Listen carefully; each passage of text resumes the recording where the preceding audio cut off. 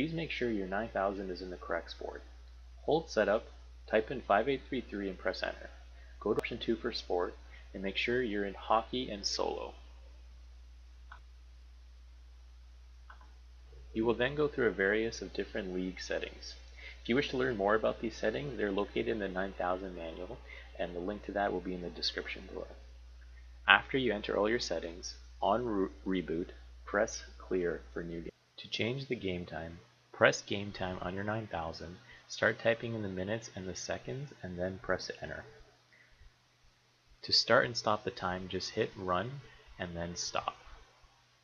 If you wish to use intermission mode, press the int mode button on your 9000 and type in the value of minutes on the keypad and press enter. The intermission mode will take over the game time on your scoreboard, and then you just hit run and let the timer run to 0. After which, to cancel it, hit int mode again. To change the score in your game, you can either press home score +1 or guest score +1. This will increment the value by 1. If you wish to change it manually, just press the home score button, type in the value on the keypad, and then press enter. This will overwrite your home score or guest score settings. When your game time runs to 0, to change your period, just double click the period button on your 9000. To enter penalties, make sure your 9000 game time is stopped. Then press either guest pen or home pen. Start by pressing the player number value, then enter, and then following by the minutes and seconds, then pressing enter. This will populate on your scoreboard. Your player penalties will count automatically with your game time, so all you will need to do is hit run on your ISC 9000 controller. If you wish to adjust your shots on goal, either press home shots +1 or guest shots +1. You can also manually change your shots on goal by pressing home shots or guest shots, then typing the value on your 9000 controller and press enter.